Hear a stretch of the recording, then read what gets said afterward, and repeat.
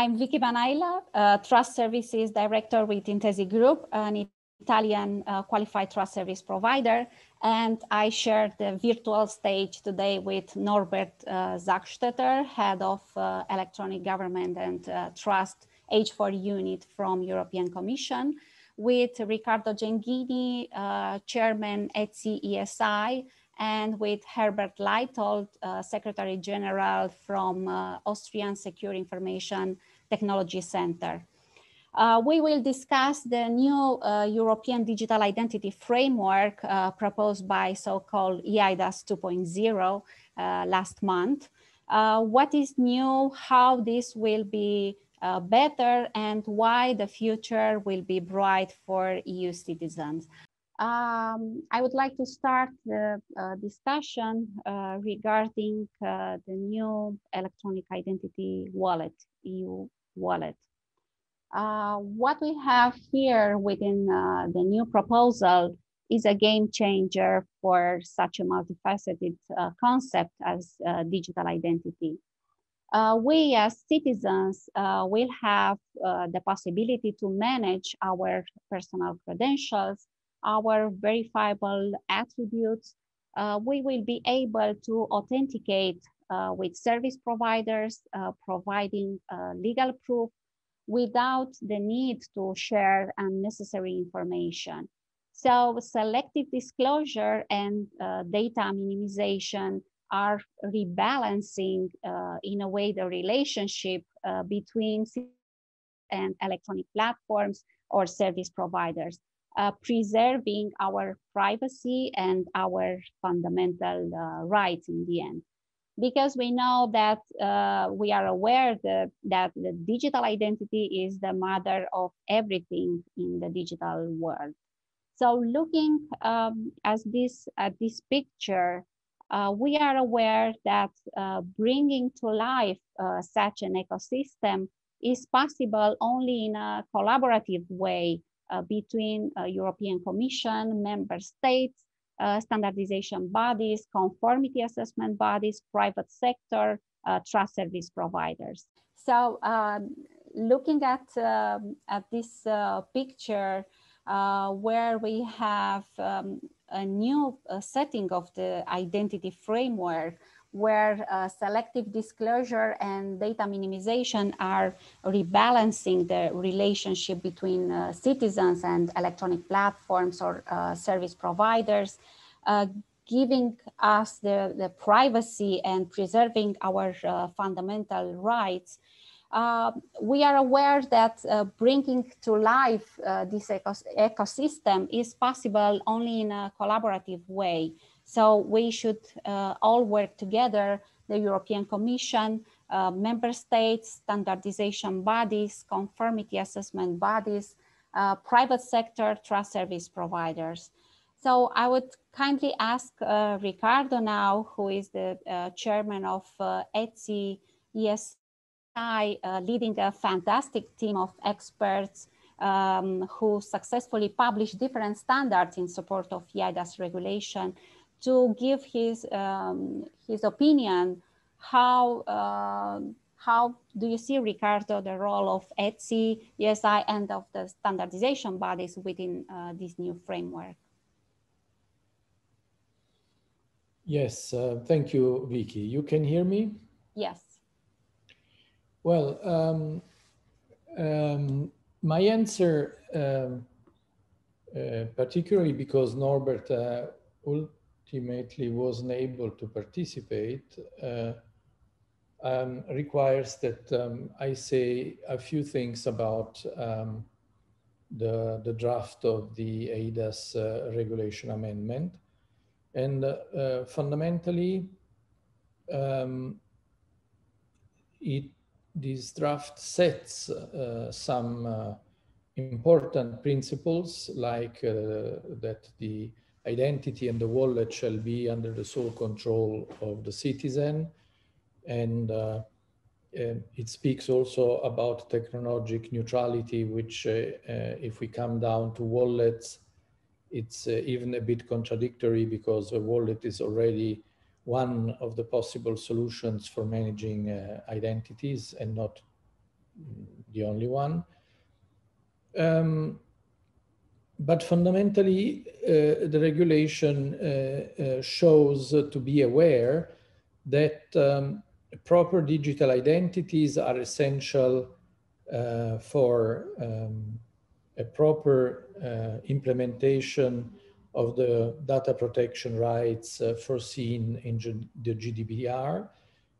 It clearly is aware that a proper digital identity is a matter of personal freedom and protection of the fundamental rights. So I would say that from a legal point of view, we have a lot of important principles and general statements in the regulation. But when we try reading the proposal as it is to find out what exactly should look like a digital identity or a wallet, the legislation that we have there is extremely open, let me say so. And it is open to implementing acts, it's open towards standardizations. It relies to the definition of the toolbox for a better understanding of wallets and identities, how they should work, and what technical features they will have. So at this point of the legislative process, it's rather difficult to make with such a generic, important, but still generic piece of legislation, it is difficult to really go down to the nitty-gritty and bits and bytes of the standardization or of the technical issues, because actually there are legal and functional procedural issues that are still open looking at the legislation that we have. And all this considered, the answer to Vicky's question for those who work with me will be quite unsurprising and even a bit boring. But what we have to do is to separate technical issues from legal issues. We have to do that and looking to what is there in the legislation. It is pretty clear to me that standardization clearly has an important role in defining what data and in which way these data will be allowed to access the wallets, what will be their format, in what way they will be presented and accepted by the wallets. And these are all technical issues. Meanwhile, we clearly have to steer clear of any legal complications that cannot be solved technically. Let me make an example. In some legal environments, the statement that you finished high school or that you graduated at university is an official statement by a public administration. In other legal environment, it may be just a private declaration of a legal entity that has no whatsoever public power. Now, the statement in both cases says that Riccardo Ginghini finished university and high school. But clearly the legal relevance is completely different in these two different legal environments. So standardization will focus on how to onboard this information in the wallet, in the system of credentials and attributes, and what format, what process technically will carry this information in and out of the wallet, how it can be accessed and with what security features, all clearly technical issues that can be standardized and solved by common standards. But this must be irrespective of any evaluation of the legal value of this information, which always depends on different legal environments. And we have 26 legal environment in Europe at this very moment. So I would say the answer to Vicky's question is first step is to separate technical issues from other issues.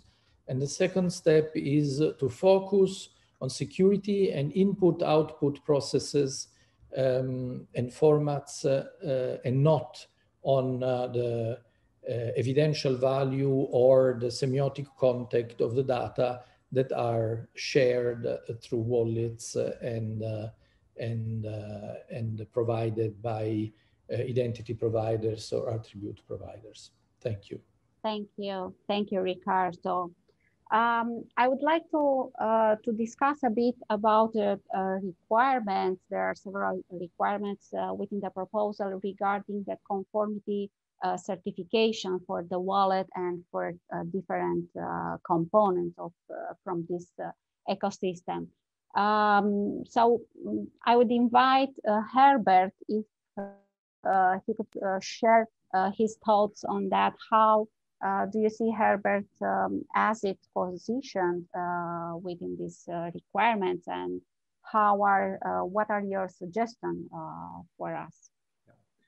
Thank you, Vicky. I hope anyone can hear me. Yes. First, just one sentence on ACID. ACID currently already under eIDAS is doing conformity assessment and also certifications in the signature area. So that is the background why I'm talking about certification. And if we take the Commission proposal as working assumption, I mean, that's what we have there. Certification and conformity is a pretty interesting and even rather broad aspect, as there is a requirement that accredited and notified member state bodies assess the conformity of the wallet against the requirements of the regulation or of the future regulation. These requirements, however, are pretty broad. So there is conformity requirements on several areas, functional requirements, assurance requirements, and also security requirements. My comfort zone is security requirements, as ACID is doing the security certifications. I, however, would even start with the functional conformity, which neatly fits to what Ricardo addressed, because that is interoperability. And that will be a very important part, as the eID, European eID wallet is meant to be used cross-border, meant to be used with gatekeepers. I mean, the big web applications, Google, Facebook, you name them. Meant to be used with public authorities and relying parties in a cross-border context. And that requires interoperability, that requires interfaces, that requires good standards, that requires that standardization considers those testings in advance, that requires some transparency so that the relying parties can test. And there are provisions in the regulation on that, such as asking to have sandboxes so that you can test. And taking again the driving license as an example, just show a bit what the complexity could be.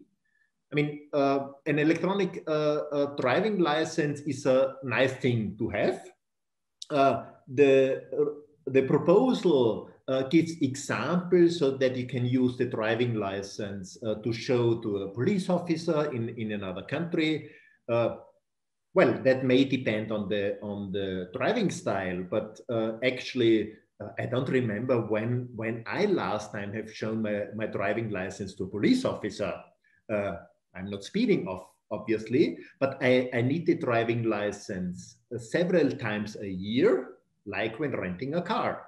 So when I rent a car, I need to show that the driving license to a private sector provider, so the car renter. I probably also want to have my insurance that already covers car rental also on the wallet, and the car rental company wants to give me hand over the car license as well electronically. So you have several players, and one of the currently relevant standards there on mobile driving licenses, Google, for instance, has already announced that that standard will be integrated in Android 11 as well. So you have a number of players, private sector and public sector, that shall work with different wallets issued by member states. So I see quite an important aspect on that, or importance in that interoperability aspect, and happy to play that ball towards Ricardo because he's representing the standardization organizations here. And then we have the security aspect. And even though we have no clue yet what the actual certification requirements will be, there will be challenges. We are talking here mobile devices, which means a very dynamic market, which means several stakeholders. You have the platform providers, Huawei, Apple, Samsung, you name them. You have the providers, for instance, of secure elements. You have the operating system providers, and you have certification standards with standards like common criteria or others under the Cybersecurity Act.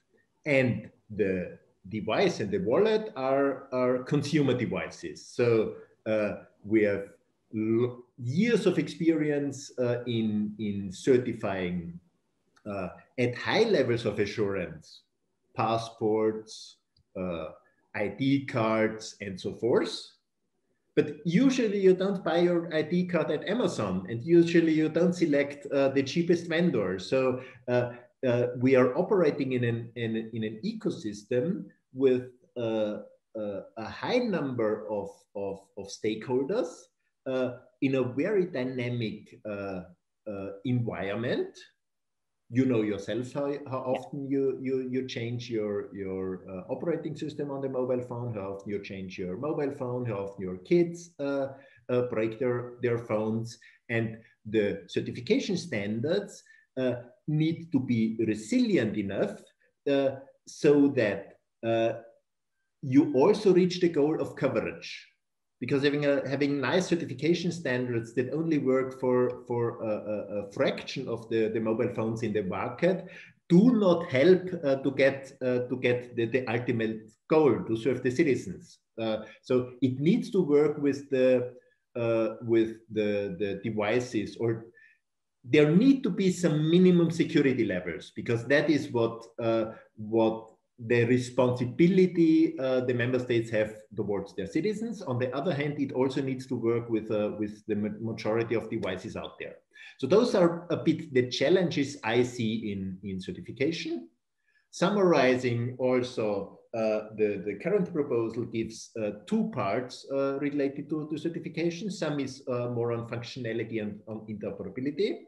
And I see that very important, so that that integration with the various relying parties is smooth and seamless, and the security requirements. And that will be quite a challenge to establish standards that provide that minimum level of assurance and security on the one hand, but that also are applicable to that dynamic market, considering also that the major vendors, or some major vendors, are not European. So that needs to be taken into consideration as well, so that those certification standards are taken up by those that produce the devices as well. Yeah, I totally agree. Totally agree. Thank you. I think we have another challenging aspect regarding the electronic identity, onboarding of the existing electronic identity within the wallet, or the new electronic identity within the EU wallet. So how do you see the situation? How will coexist on the market the electronic identities issued and managed by the member states or by the private sector? Because we have seen there are a lot of movement within the private sector. I refer here to the financial and banking sector, where they managed to issue and to have a taking very successfully, embracing very successfully from the market of bank ID, name ID, and so on and so forth. So what will happen in the situation like member states having many ID providers?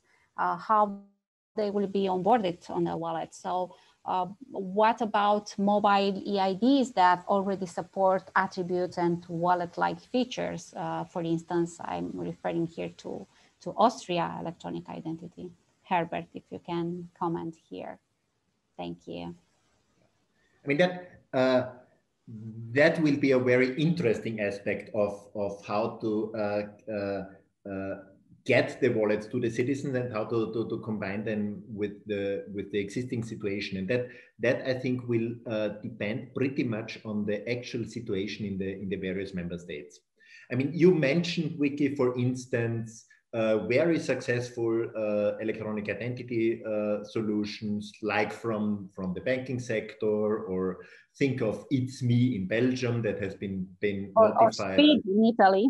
S.p.A in Italy, and several others. I mean, e-Herkenning in the Netherlands, and where you have many identity providers.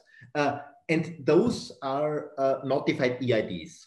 And what the slide already shows, and also the proposal of the eIDAS revision envisions, is that the EU eID wallet is based on the legal identity of the citizens, and the authoritative to that legal entity is the member state. I mean, it's the state that... Yeah.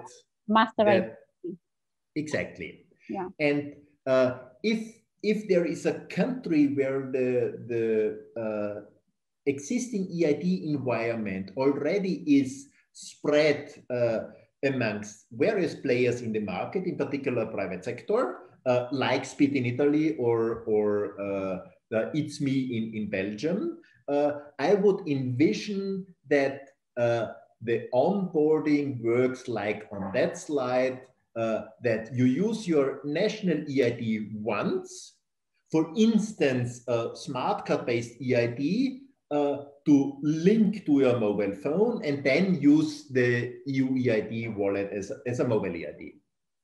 In other countries, like Austria, for instance, Austria already, the existing eID and the upcoming new eID has already some features you could call a wallet, like on the one hand, it's a mobile eID, you can use it on your for additional attributes. And currently Austria has some 2 million users of that. There I would rather see where the existing eID is a mobile app already, that the migration towards the European eID wallet that each member state is supposed to provide to the citizens is just a transition, a seamless migration.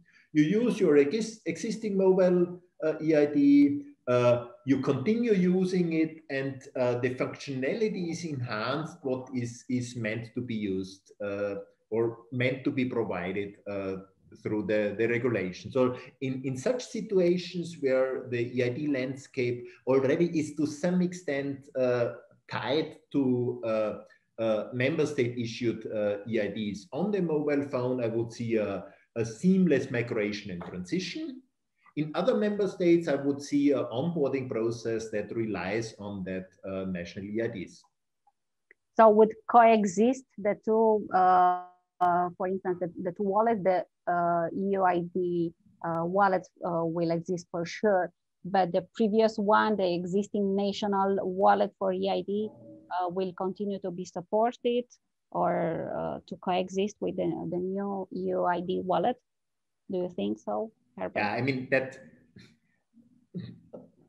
a bit reading crystal balls now, as we do not know yet what the actual wallet functions will be. But in the Austrian situation, I would rather assume that the existing one will increase functionality, and the existing one then will be the EUID wallet.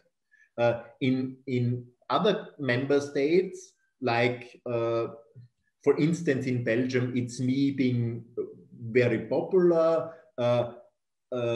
There might be two solutions in parallel as well.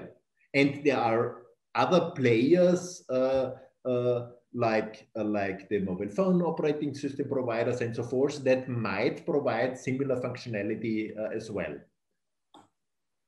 Yeah, okay.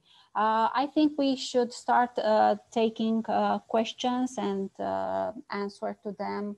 I see a couple of questions. For instance, someone asked if can FIDO play a role in the certification of the security level of the devices? I think it's a question for you, Herbert.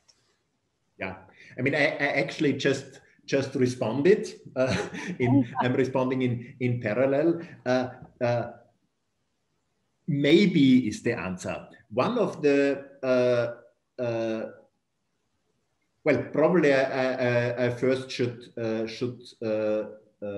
explain a bit what is meant by toolbox. In parallel to the revision proposal, the Commission also provided a recommendation on a common union toolbox and a schedule and suggestions for such a coordinated approach to get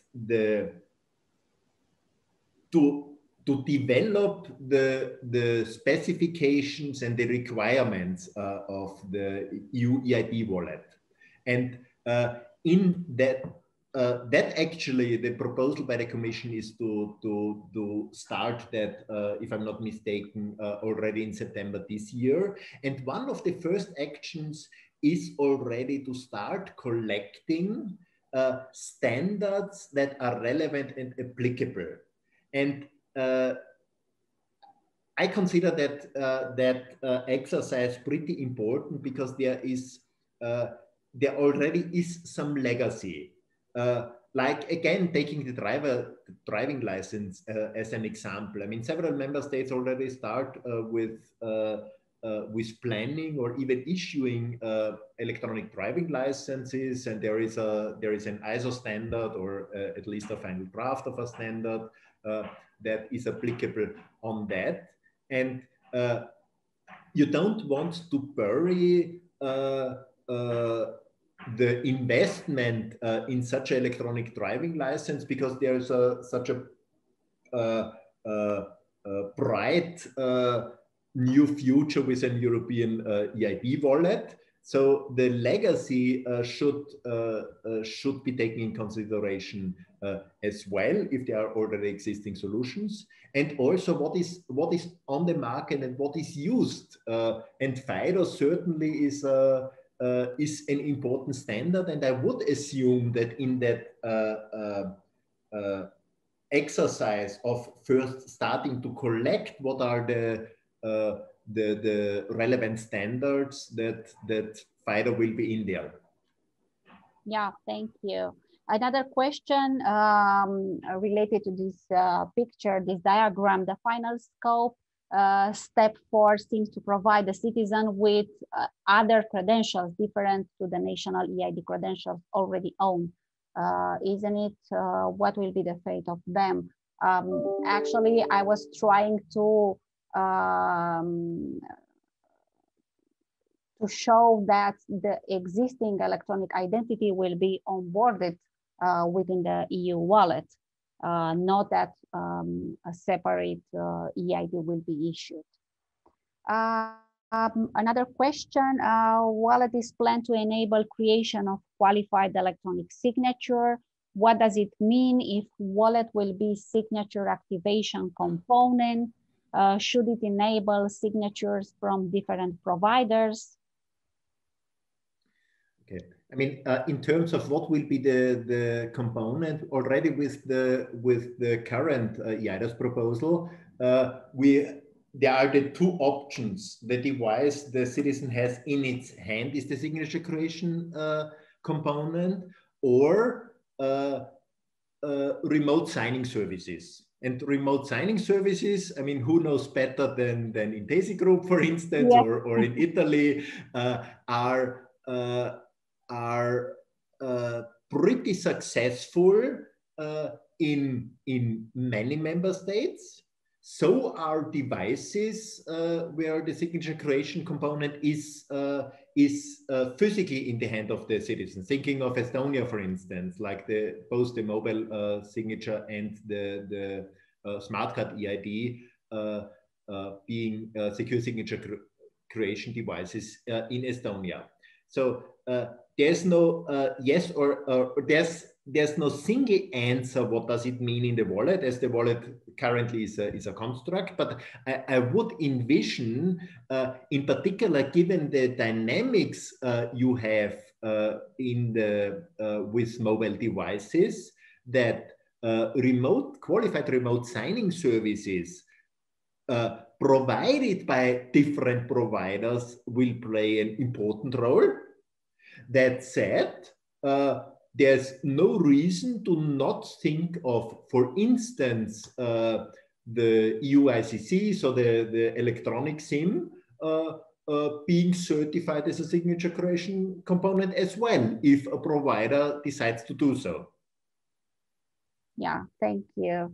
Yeah, I totally agree. Actually,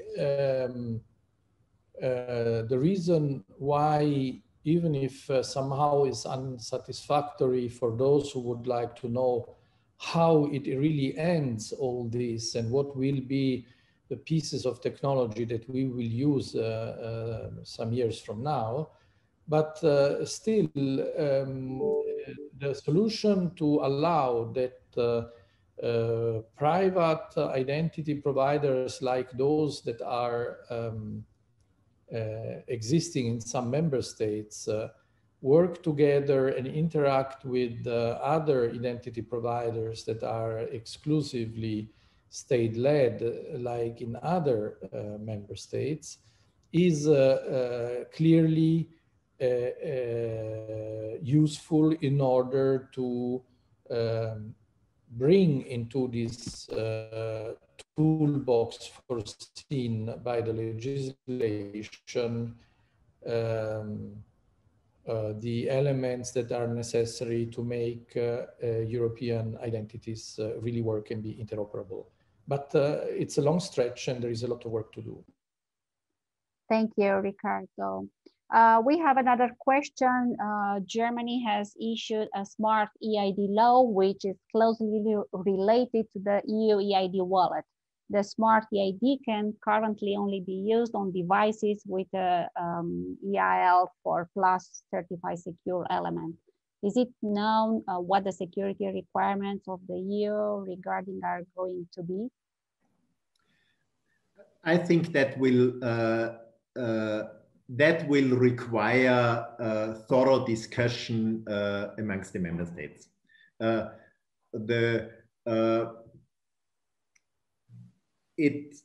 I mean, I know the German project, and it's as far as at least as far as I know, it's pretty much based on Optimus and Optimus 2, and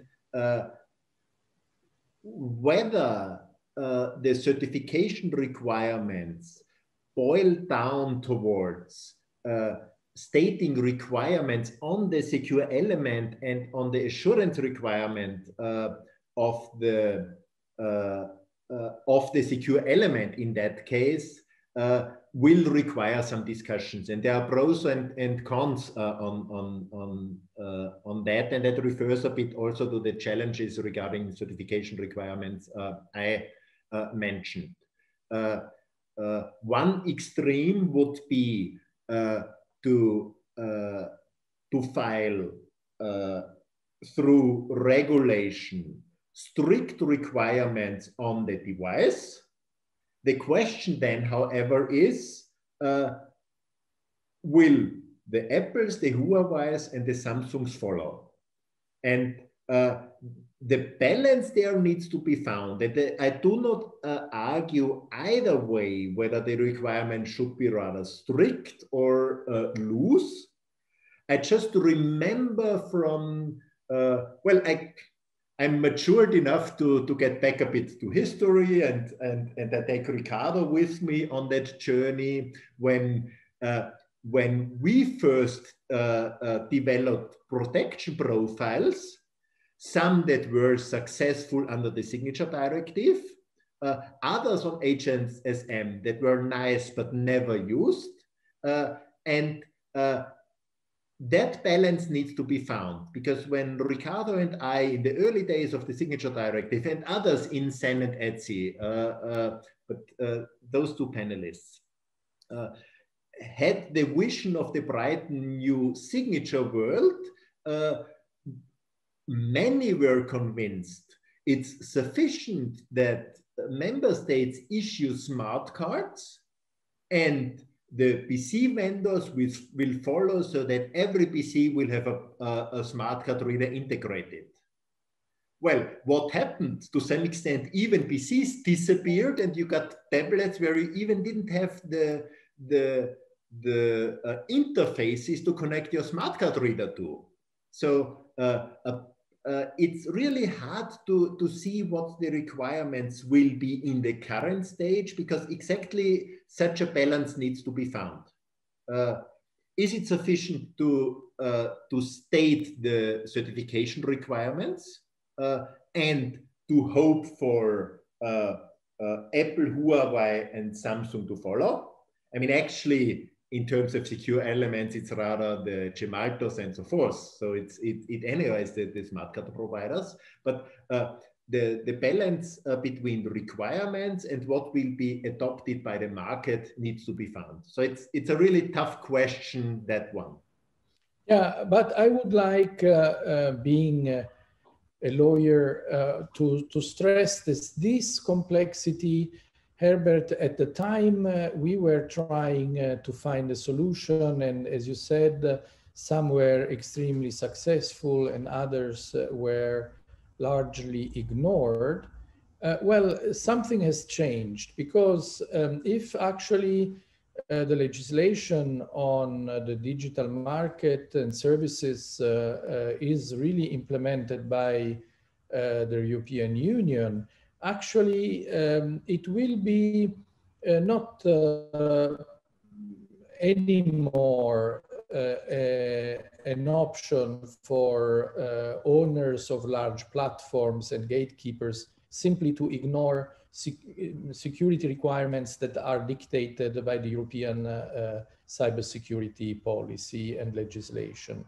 And also to come out with some very shallow security concerns that are void of any substance is not going to work. And I say this particularly because if you look at these pieces of legislation, that in my understanding, and I'm working with the Commission and also with members of Parliament to achieve that, there must be a better integration between eIDAS 2 and GDPR and Digital Market and Services Act, because identities and security assessments that are foreseen in the eIDAS are instrumental to the success of GDPR and Digital Market and Digital Services Act. So there is a lot of work to be done, but we have a completely different scenario. And I say this for those who are more technical than legal. I mean, we have to be very clear. Already in the legislation, a monopolist is forced to close agreements if it has a true monopoly. And we have to be very clear that a platform or an operating system are actually a form of monopoly, because clearly only technology that is compatible to these platforms can work on them. So there is an incredible evolution in the legal framework, and this time, for some aspects, we will have better tools to carry on the work. On the other side, complexity has very much increased, because it's not about anymore to specify the security of a tiny bit of processor that is, as I used to say at that time, the smallest and most stupid processor in the world. We want to make it secure. Now we want to make secure IT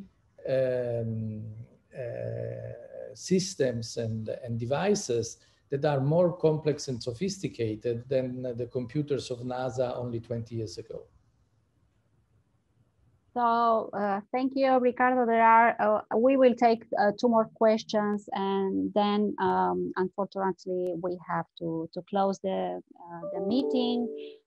We will organize a new one for sure in September after holiday break, because this is a topic with so many questions, with so many aspects to be taken into consideration. So one quick question: it is planned to require well as 12 months for publication of eIDAS 2. Is it possible to do it with lack of standardization?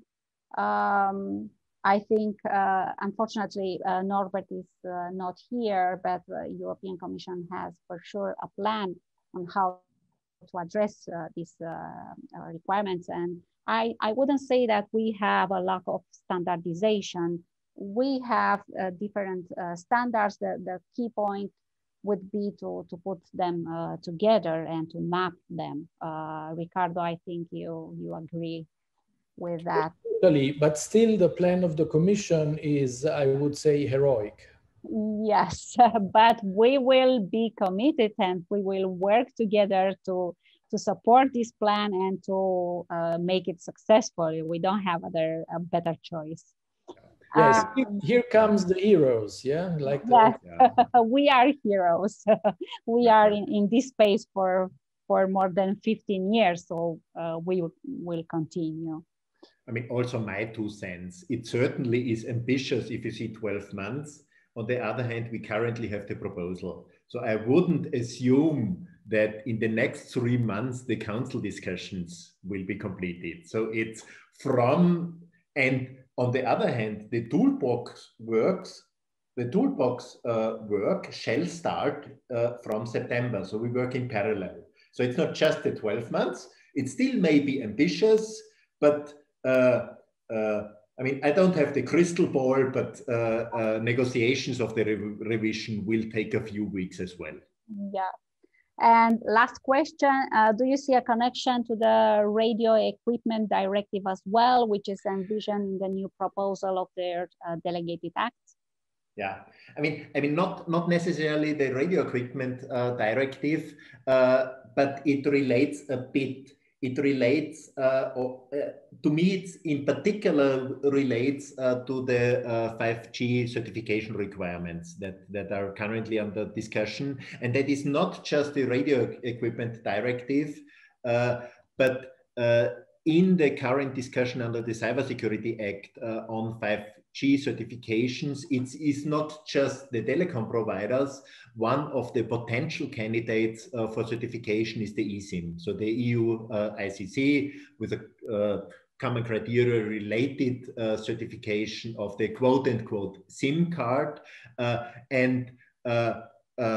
I see a connection there, not necessarily on certification as a QSCD or of the secure element, because the TEE or the secure enclave is a different component.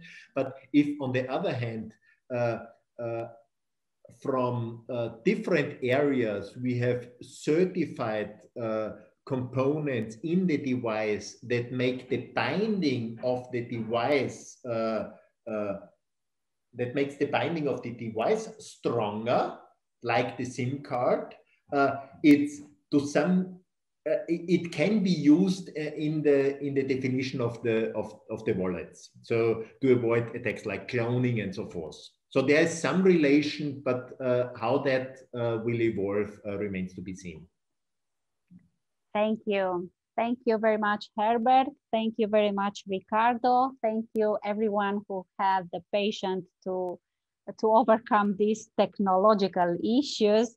We will stay in touch. Please send us questions, those of you who didn't get answers because of time constraint.